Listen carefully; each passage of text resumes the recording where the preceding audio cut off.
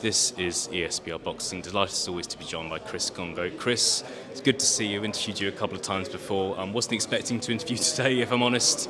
There's been some sort of coming together with you and Florian and Marku at today's press conference. If you don't mind, just talk me through what's happened, why that's happened.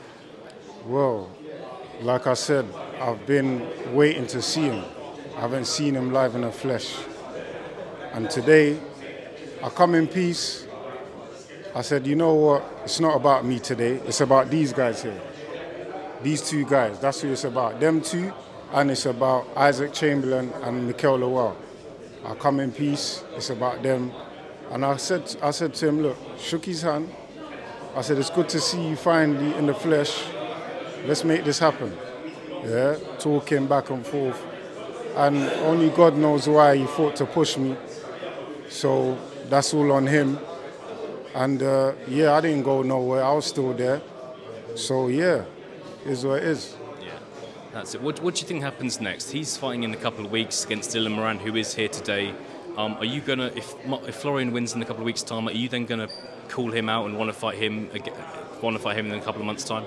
Well, I'll be there. I'll be there anyway. I'll be there at the fight, and yeah, let's see. He's got to get through this guy. I don't even know this guy who he is, but he's got to get through him first, and then move on and see what happens next. Okay. See what happens. Just quickly, Chris, just want to get your opinions on the fights involved today. Josh Boatsi, Dan Aziz.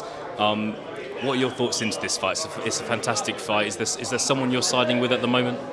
I ain't siding with no guys. I'm supporting both of them. They're both my guys, and fights like this, I don't really want to see. Yeah, I don't really want to see these fights, but they have to happen, and to get to the next level, someone's always got to go. And yeah, it's going to be a great night, but also a sad night for myself, because I know both of them so well. Yeah, I'm sure there'll be lots of respect after the fight, as there is now. Same question, Mikel Lowell, Isaac Chamberlain, just thoughts on that fight? You siding with anyone there? I think it's a great fight, and still, for me, I have to side with my old stablemate Isaac Chamberlain, very good friend all till now. We're still good friends, and we talk for hours just about boxing, life in general. And yeah, I got to go with my guy, even though Mikel Lowell is still a good friend of mine. I was even in Ukraine together.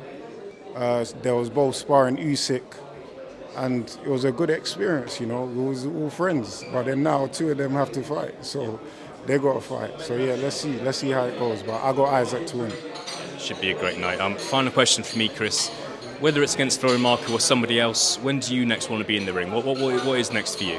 I'll be ready whenever, in a couple of weeks or next month. The month after that, I'll always be ready and always stay ready for a fight. Chris Kongo, as always, thank you very much for your time. Cheers, brother. Thanks very much, Chris.